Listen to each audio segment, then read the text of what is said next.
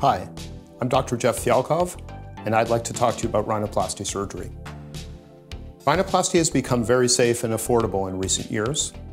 A skilled rhinoplasty surgeon can change any visible feature of the nose, from the overall size to the shape of the nose. Nostril size can be modified as well.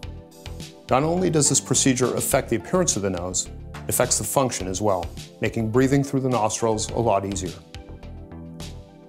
Where do you begin? The very first thing to do is to determine if you are actually a good candidate for this type of surgery. A consultation with a well-known surgeon is a great place to start. The ideal rhinoplasty candidate is at least 18 years of age and is in good overall physical and mental health. It's good to have some idea of what you want to be done with your nose. Do you want your nose smaller? Do you want it straightened? Do you want the nostrils made more even? The septum fixed? Do you require a type of reconstruction or revision? The surgeon should let you know if your expectations are possible and realistic, and what your nose will look like after the specific things are done to it.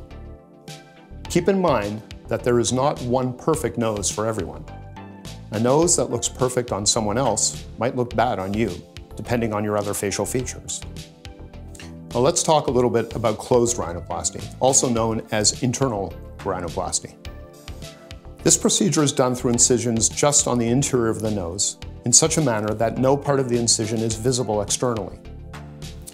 Since there is a disconnection between the right and left nostril, it can be a bit of a challenge to reposition the skin around the nasal area.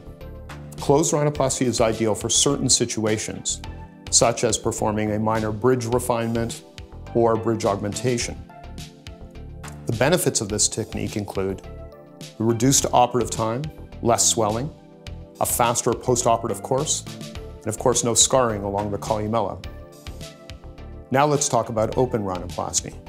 An open or external rhinoplasty utilizes a bridge called a transcolumellar incision to connect the incisions made within the right and left nostril. Some surgeons use an inverted V incision, and others prefer a stair-step mid-columellar pattern during this procedure.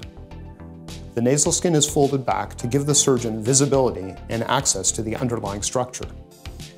The advantage of open nasal surgery is that it allows for treatment of complex cosmetic deformities, as well as congenital ones, such as cleft lip nasal deformity, severely deviated nose, etc.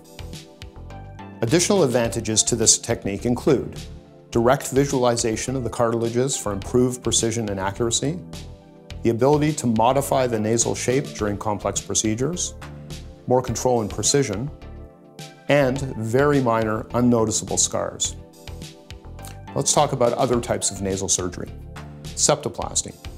Septoplasty is the alteration of the septum to straighten the airway. Ethnic rhinoplasty is a tailored solution that best suits your needs based on your ethnic background.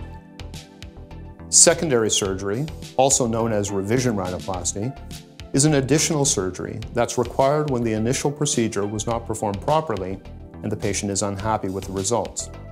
What can you expect? Depending on the complexity of your requirements, the rhinoplasty may take anywhere from 1.5 hours to as long as 6 hours. The surgery can take place in an outpatient surgery center, facility, or as an outpatient at a hospital. In most cases, the patient will receive either general anesthetic or a combination of sedation and local anesthesia. Swelling and bruising are common for the week or so following the surgery. It can take a full year to see the final result.